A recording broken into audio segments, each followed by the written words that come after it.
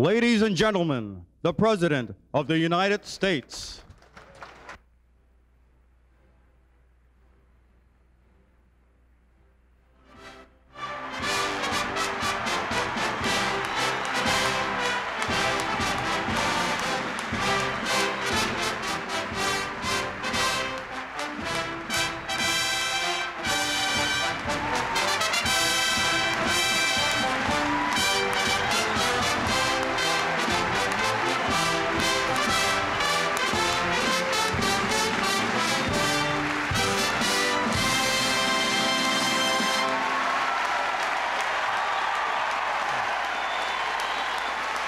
Thank you.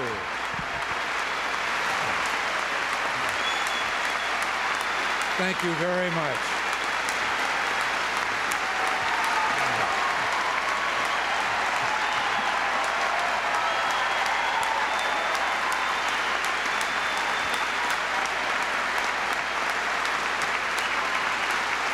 Thank you.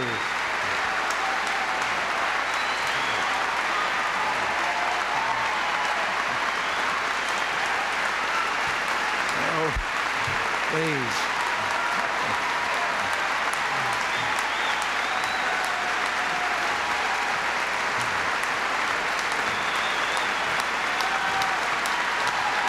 Thank you.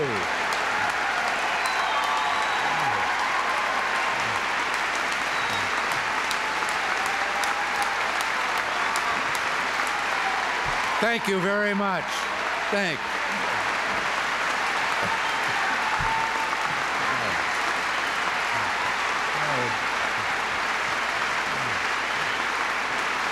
Thank you.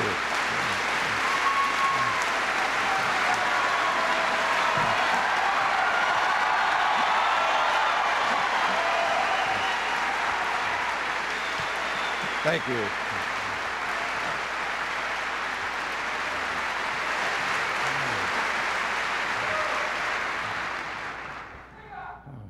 Thank you.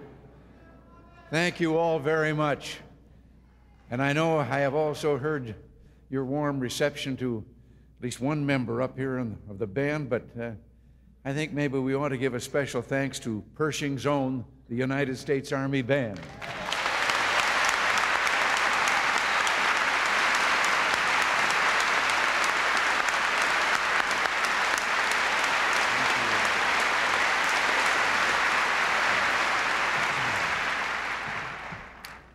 Well, Vice President Bush, distinguished members of the Cabinet, and Chief of Staff Baker, and all of you, it's an honor to be able to join you today on this, our sixth get-together since that January day in 1981 when we started a revolution.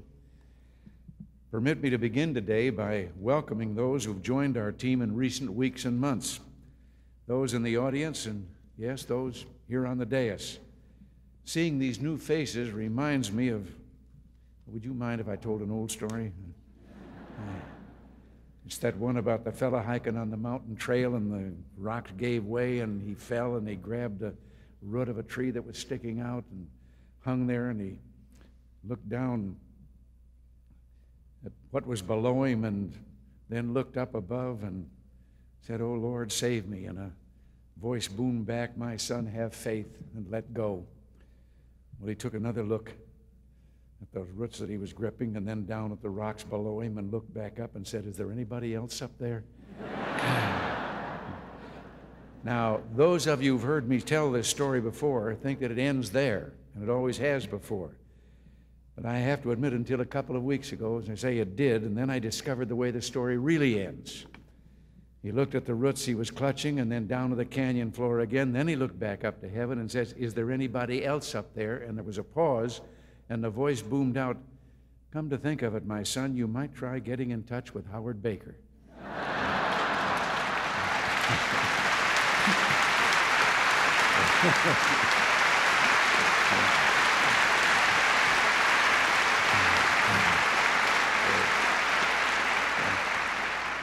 And then the voice added, "And if you have any trouble with the press, just call Senator Al Simpson."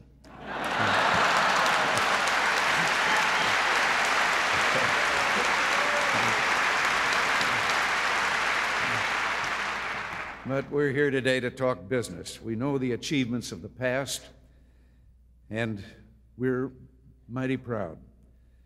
Real family income is up. Inflation last year at the lowest level in over 20 years. A greater percentage of our workforce employed than ever before in our national history. And yes, the creation of more than 13 million new jobs. And of course, this economic expansion still has plenty of economists puzzled. You know, economists, they're the sort of people who see something works in practice and wonder if it would work in theory.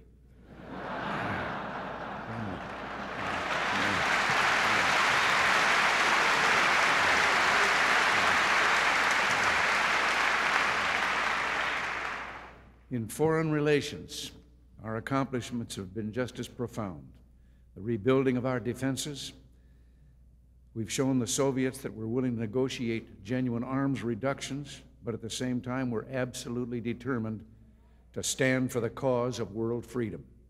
In fact, since we took office, not 1 inch of territory has fallen to the Soviets, while one nation, Grenada, has been set free.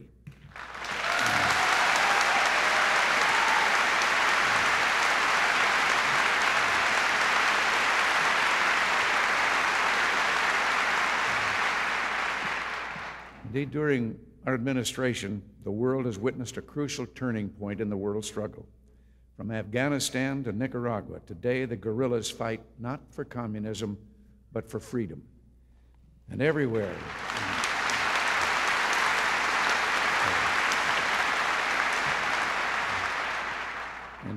freedom-loving men and women, including those of us here today, stand with them in, well, if you permit me to use a word with special meaning, stand with them in solidarity.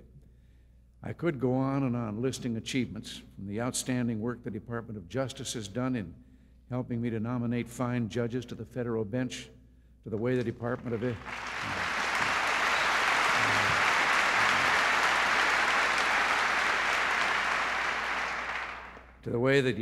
Education has put our schools at the top of the national agenda.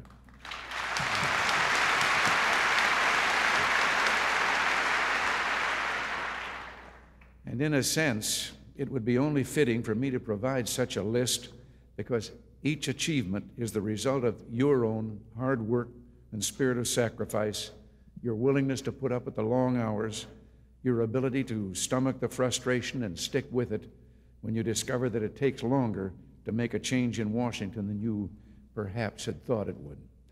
But I think I know what's really on your minds today, and I know what's on mine. Not the last 6 years, but the next 2. And briefly, this is our strategy.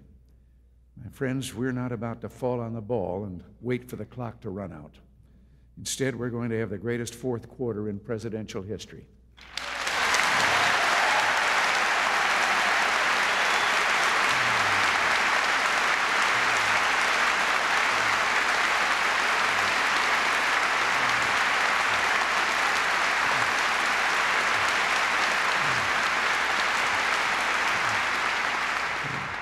To begin with, you might have noticed that lately there's been a little trouble with the way the big spenders in Congress have been handling the budget. I have to admit, legislation like the $88 billion boondoggle of a highway bill sort of gives me a case of heartburn. How do I spell relief? V-E-T-O.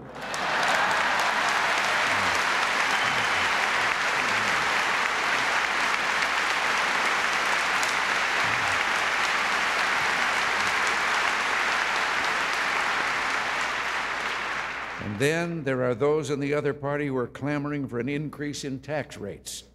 You'll remember, of course, that it was just a little better than 2 years ago that one presidential candidate promised not to raise taxes, while the other candidate promised that he would. And while I don't want to be immodest about this, it's true that the fellow who promised no tax increase carried 49 out of 50 states.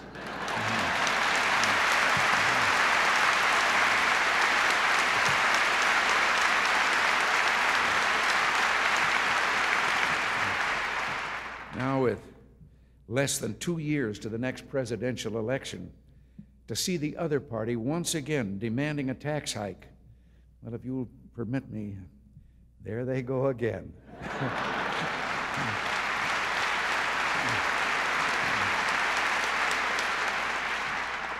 truth is, Congress must stick to its Graham-Rudman-Hollings commitment and do so without raising taxes.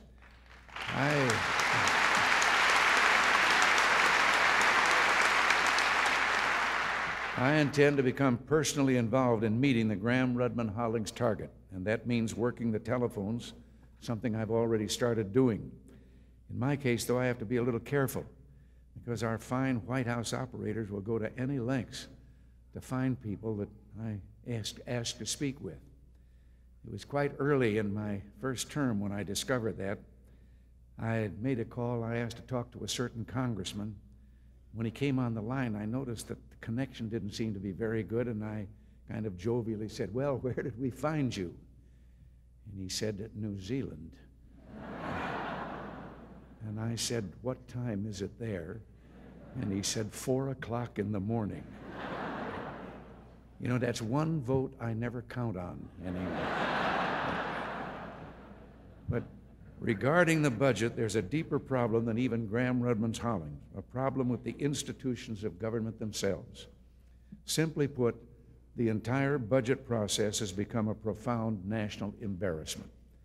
Every year, budget deadlines delayed or missed completely, monstrous continuing resolutions, billion-dollar hideouts for boondoggles and special interests. To tell you the truth, the whole process reminds me of the hit movie, The Little Shop of Horrors. The budget isn't exactly like the man-eating plant in the movie, and it isn't mean, it isn't green, it doesn't come from outer space, but it does say, "Feed me, feed me, feed me." One reason for this is that the Congress has been lumping more and more appropriation bills together, making it harder and harder for a president to exercise his veto power. This undermining of the president's veto power profoundly alters the constitutional balance of power that the Founding Fathers had set in place.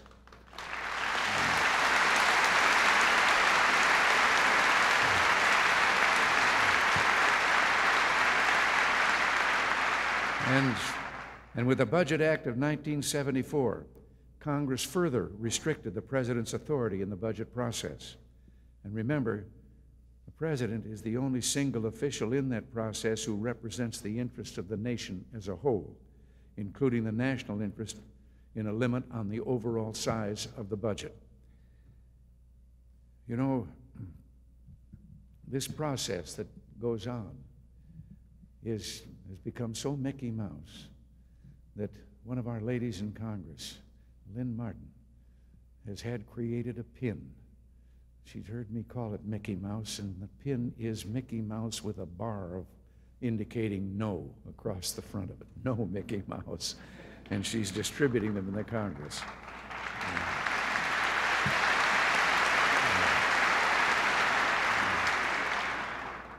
You know, beginning in 1965 till 1980, in that 15-year period that launched the Great Society, the supposed war on poverty, which poverty won, in those 15 years, the budget went to almost 5 times what it had been, and the deficit went to 38 times what it had been. When it comes to the way that Congress spends, I'm reminded of Howard Baker's father-in-law, the late Senator Everett Dirksen. As he once put it, $1 billion here, $1 billion there, pretty soon it adds up to real money. So let me just ask you, isn't it about time we gave the President of the United States the same power already vested in the hands of 43 governors, the power of a line-item veto?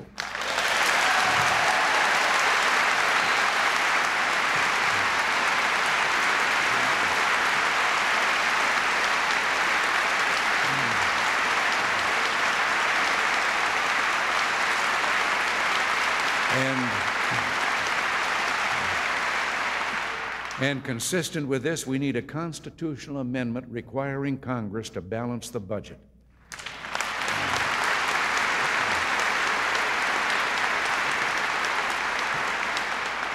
I've prodded Congress for 6 years, and now I intend to take our case to the people.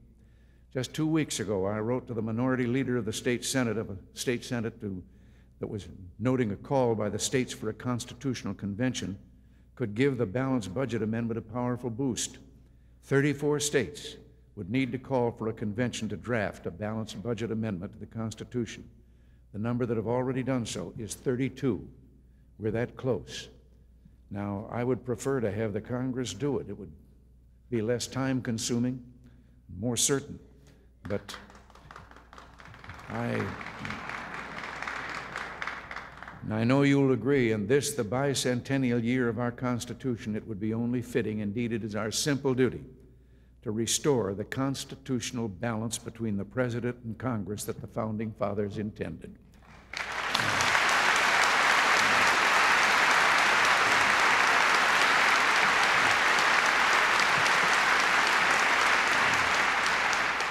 In foreign policy, we must go forward with our Strategic Defense Initiative. And let me pause here to set the record straight. SDI is not now, nor will I ever permit it to become, a mere bargaining chip.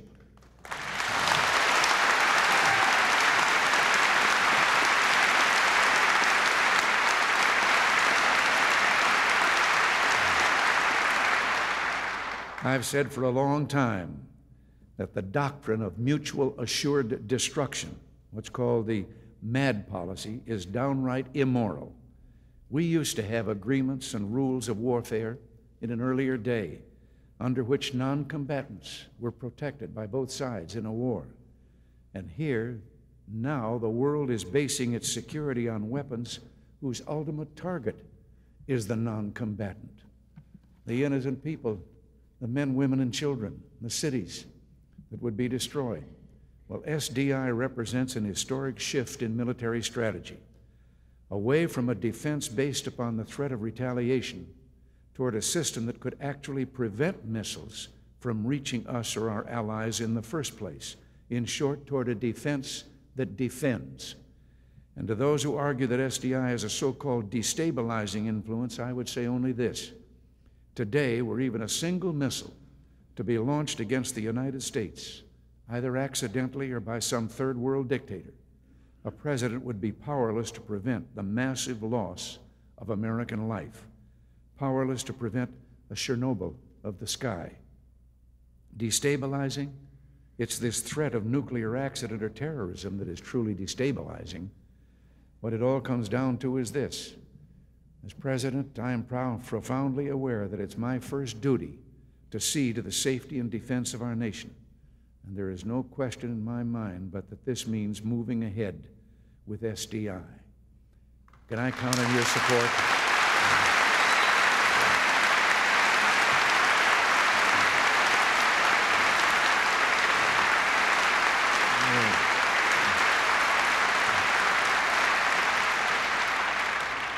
I just asked, can I count on your support, but you didn't hear me because you were busy telling me you were going to give it.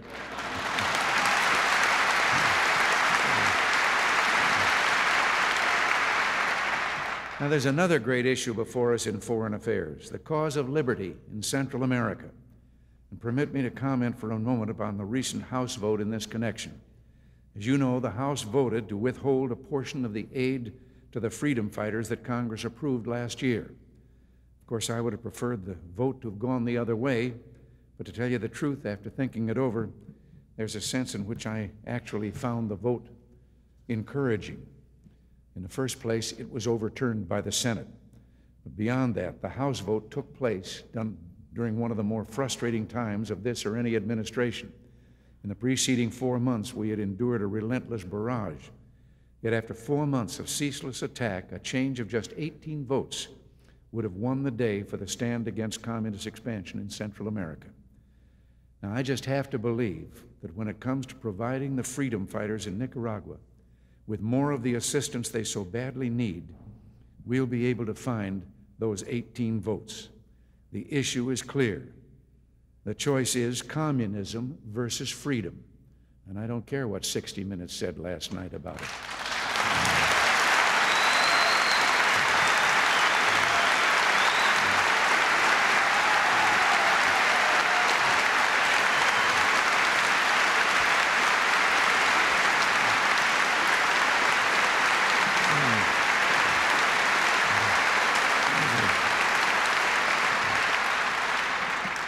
There's the fact that in recent years we've been reestablishing a bipartisan consensus on foreign policy. Democrats and Republicans alike have joined in supporting freedom fighters in Afghanistan, Africa, and Cambodia, and last year in Nicaragua. Then there's one other factor. Come to think of it, it's a factor that's bound to have an effect on our entire agenda on Nicaragua and SDI, on budget reform and constitutional amendments, on laying the groundwork for excellence in the 21st century with welfare reform and a return to family values, on excellence in education, school prayer, and protection of the unborn, on our work to promote free and fair international trade, on our efforts to make this a healthier nation, including our plans for catastrophic health coverage and our campaign for a drug-free America. Just what is this last factor? Well, I'll be the first to say that we've been through some difficult times lately, and that there was a period when I believed it best to remain silent while we waited for a certain board to issue its report. But now we've heard from the Tower Board, and we have a clear account of what took place instead of a barrage of speculation, assumptions, and rumors. We can get on with the business that brought us here and institutionalize the improvements that we've made so that someone doesn't take us back down the spend and spend, tax and tax path we were on for a century or so. We've almost 2 years yet to go, and the show ain't over till the fat lady sings.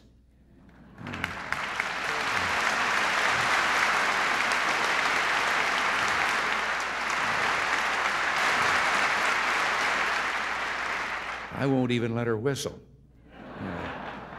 I've just got to conclude with something. A gentleman sent me a letter the other day, and I mentioned a few words back there, doing something for the American family. And this man told me a little account in his personal letter that I thought I'd pass on. It was Sunday morning. He wanted to read the Sunday paper, and his son Billy came at him with a baseball glove and ball and said, "Come on, Dad, let's go out and you play ball with me." Well, he wanted to read the paper, and he looked down, and there happened to be a picture of the map of the world on the front of the paper. And he cut it out, cut it into pieces, gave it to waiting Billy, and said, "Look, you see if you can put this map of the world together, and then I'll go out and play ball with you." He figured that would give him plenty of time to read the paper. Little Billy was back in 7 minutes, had the map all put together. And his father says, "How did you do that?" Well, he said, "Dad, on the back there was a picture of a family, and I found that if you put the family together, the world takes care of itself."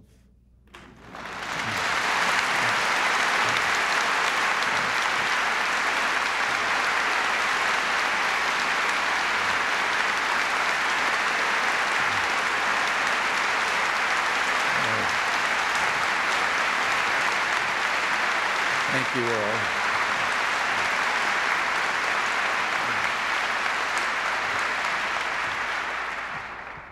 Thank you for showing me this family is together. Thank you.